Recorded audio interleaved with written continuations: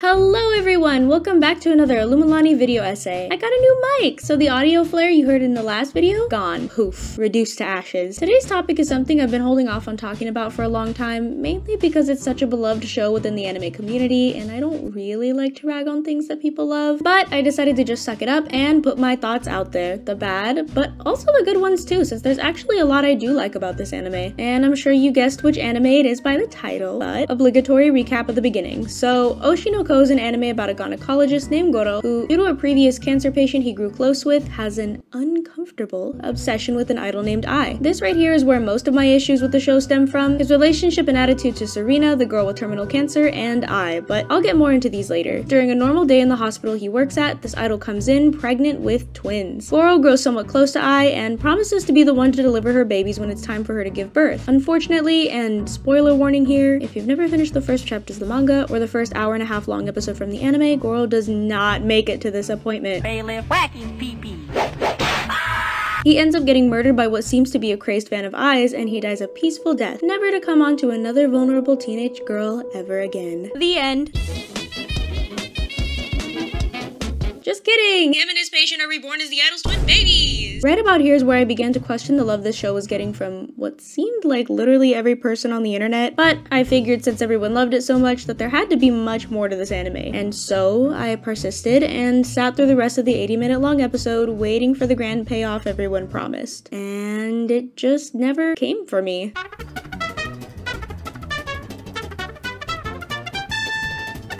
The Goro we were given at the beginning ended up really souring the rest of the manga. Like I said though, my opinion on this anime manga isn't entirely negative. There's a lot of good things about this manga that kept me reading to the end instead of just giving up and dropping it. And this is something I'll get into more as we go. Unfortunately, due to the nature of this video, it's gonna get pretty spoiler heavy for chapters 1 through 125, so if you want to catch up before watching this so you can form your own opinion before I state mine, please feel free to do so. But yeah, anyways, let's begin. One thing I will say about the manga is this: it really improved my opinion on the overall story. That's not to say I love or even like Oshi no Ko, but there's a lot of good things that it did pretty damn well. Like that OP, what a fucking banger. One specific topic that I actually got asked about a ton in a previous video was the way it writes women, and I'm happy to say it actually does a pretty good job at that. There's one big plot point further in the manga that I know we all know about that kind of changes things negatively. I'll get into that later, but for the most part, the female characters in this manga are pretty interesting and well written. Arima and Akane have become my favorite characters in the manga, and I think their motives and how they act upon them are a big reason why. We get a lot of looks into both of their heads, and we get to see a lot of the turmoil they're going through while in this industry. Seeing Akane struggle with being interesting on My Love, so much of the point that she accidentally negatively impacts public perception of her, was really sad to see and also really fascinating. While she quarrels with Arima, it doesn't come off as petty girl drama because of the underlying deep respect for each other. Instead, they're both fighting from this place of admiration, ruthlessly attempting to win the competition with each other that was born from the cutthroat nature of the industry they work in. Her relationship with her co-stars was also fantastic too, since they all loved and supported her. And again, even when the manga had the chance to write petty drama, it instead opted to give a very loving side of female friendships in the industry. When Yuki comforts her after Akane slapped her because she understands Akane's circumstances are stressing her out, or when all of the cast come to comfort Akane after she almost commits from online hate. That wasn't funny, sorry, I laugh out of panic. It's all very touching outside of the sadness of the whole situation. Arima, the classic tsundere, has some good reasons for acting the way she does. She's always been hot-headed and blunt, sure, but it's more than obviously a coping mechanism for how terrified she is that she'll lose the only dream she ever had: acting. It's the intensely deep feelings like this that had me loving every time one of the female characters came on screen, and made me enjoy the manga even when I thought I wouldn't. Now, Ruby is a bit of a complicated character for me. I thought her backstory as Serena was fantastic, and her getting a second lease on life when she suffered so much in her previous one was really touching. She seemed a little bit one-dimensional the first time we see her as a teen though, since she showed no signs of trauma of losing her mom and kinda only just wanted to join an idol group, but then she picked up in the second half of the manga as she became bloodlusted just like Aqua. She became more calculating, though I do have a couple of indifferent thoughts on this. She only did this because she found out the 30-year-old man she loved was dead, and some of her calculatedness was immediately discredited as something she could never possibly do, which ended up being true since she was going to Ai's old manager for advice. However, these aren't things I necessarily take issue with, since they're at the very least true to Ruby's character. Not everyone could beat the girl fail allegations. But I would be remiss if I didn't mention how these things seem to kind of take away from Ruby's character a little. Finally though, we come to where Ruby's character's at the recent 2 chapters in the manga. But since we're in the positives right now, I'll leave it at that. Other than that though, most of the girls are pretty consistently interesting and full of depth. The tenderness that the girls have for each other and the willingness to go out of their way to help each other, it's very, very refreshing. It also gives a pathway to really portray the inner workings of the show business, another great part about the manga. I can't speak to how accurate it is, since I'm obviously not a part of any of their lifestyles, but the writer of the manga seems, to me at least, a casual viewer, to know his stuff. Occasionally, I think it can get pretty wordy when it describes everything about show business in great detail, but it's not really a huge issue to me. It usually helps contextualize the story or add story beats. For example, when Arima was caught going into a married man's apartment alone, Miyako had to explain how this thing just kind of happens often, and how she can avoid bad publicity in the future. For example, sharing apartment buildings with your romantic partners, so the media can't say you went to each other's apartment complex. It's details like this that really shine. After all, the mangas of Oshi no Ko are part of this industry themselves, which I think is what makes the writing of these parts of the story's greatest strength. Lastly, on my list of positives is how Aqua's trauma and inner turmoils are written. I'll go more into depth on this when I get to the negatives, because there's something I want to touch on that involves his past life, but for the most part, the way these scenes are written are pretty compelling. He's terrified of emotional acting because his trauma hurts him so much, and the only way to make himself portray the emotions he's looking for is to recall a time that's extremely traumatic for him. Every time he tries to find happiness in just living in the industry and having fun with acting, his subconscious punishes him for not focusing on his traumas. When he gets sucked back into a revenge plot after he finds out his father is actually alive, it feels tragic and almost heartbreaking, since we saw him finally find peace just chapters before this. There's a lot of great stuff in this manga, which made it easy to continue reading, even when I did dislike something that happened in these panels. However, with all these positives I stated, I can't help but feel a sense of disappointment for what the story could have been if the other, more unfortunate details had never been added.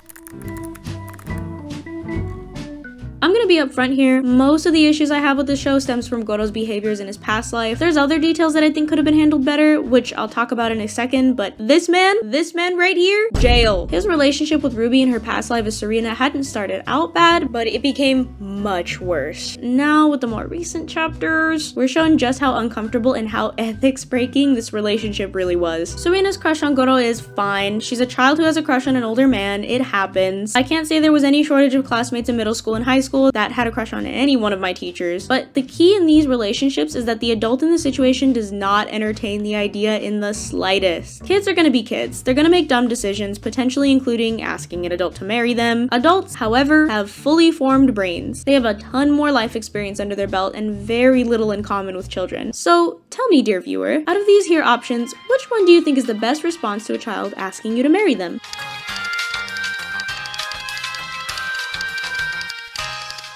Thank you for participating, dear viewers. If you answered literally any other option except this one, congrats! You're not a fucking weirdo. Goro, on the other hand, I just...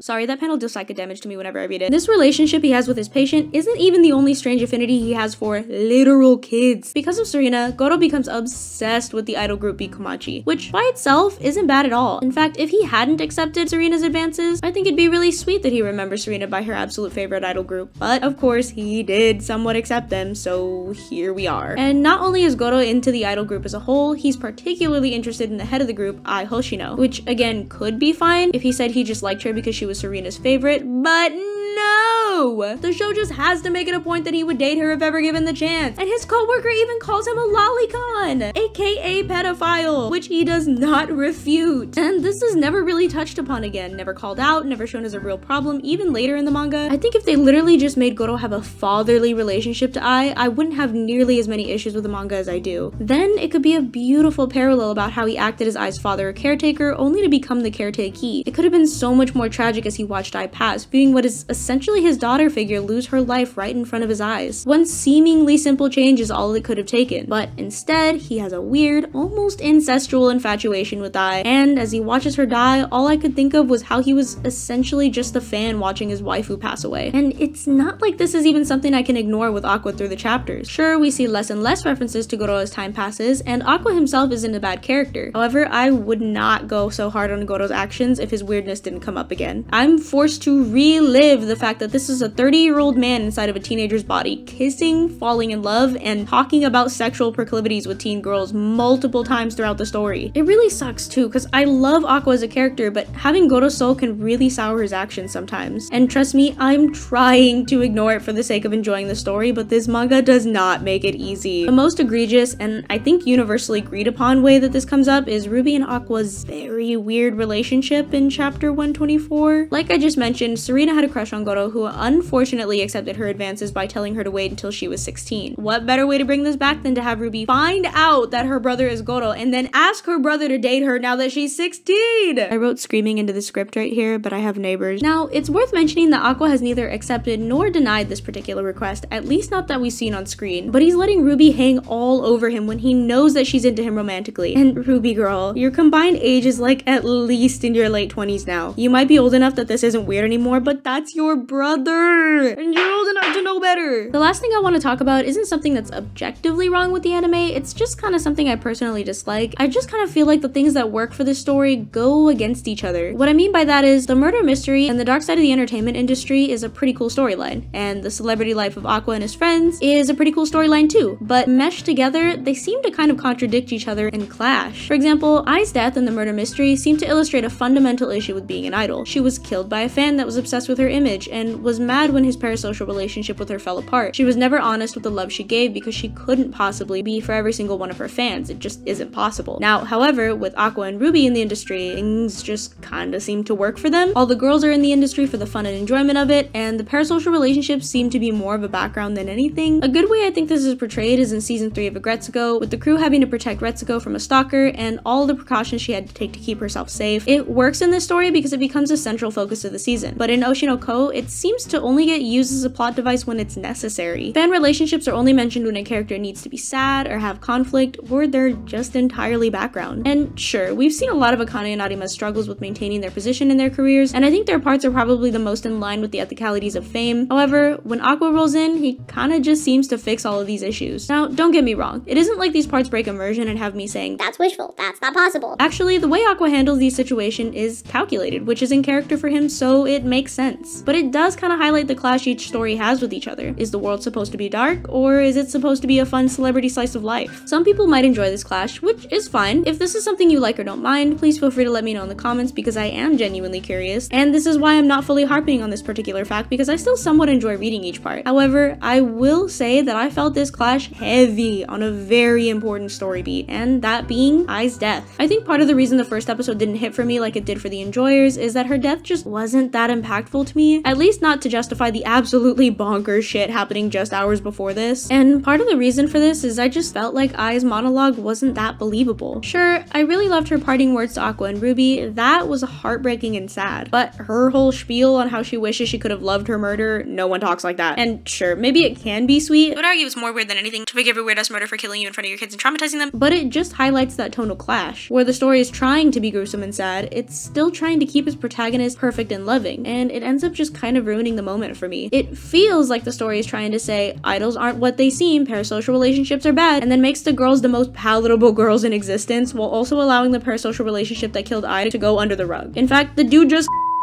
being relegated to an occasional brief mention, and now we're chasing a mystical dad who actually did have a relationship with Ai. I don't know, man. I really want to like this anime and manga like everyone else does. I really do. There's a lot of good parts about it, but there's just so many glaring issues that I can't ignore. A lot of the issues I take with Oshi no Ko is really that it just feels like missed potential to be a perfect story. And also that it passed FMAB on my anime list when it doesn't deserve that, but whatever. If it just cut the weird shit with Serena and Ai and made Goro like a father figure to all the girls, I think that would be fantastic. It'd be beautiful. It'd be meaningful. Instead, we got weirdo Goro and his gross interest in underage girls. Also, before anyone comes for me for Ai technically being the age of consent at 16, so she's not underage, let's keep in mind to not be weird. You know damn well Goro was waiting for the girls to hit the age of consent just so he wouldn't go to jail. Anyways, I hope this didn't piss too many people off, but I do love talking about the things I have strong opinions on, and what do you guys think? If you guys love Oshi no Ko, what makes you love it? And if you hate it, what makes you hate it? But anyways, thank you guys for coming to this video, and I hope you guys have a great day. Bye!